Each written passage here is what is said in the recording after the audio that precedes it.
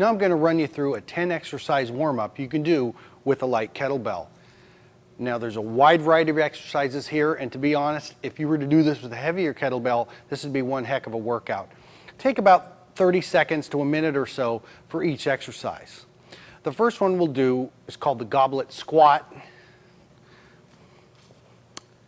Got this from Dan John. You hold the kettlebell in both hands kind of like you have a goblet of wine.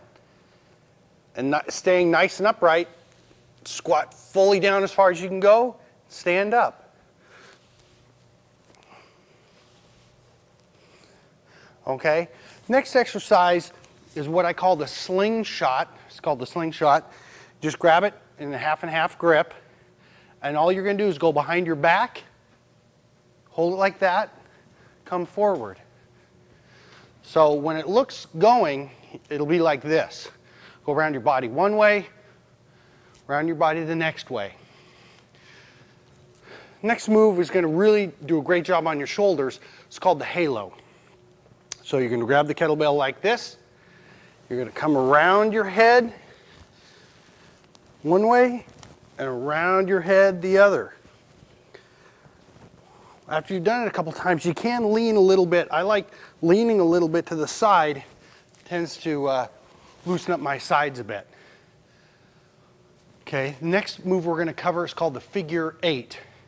And we're going to figure 8 between our legs with the kettlebell.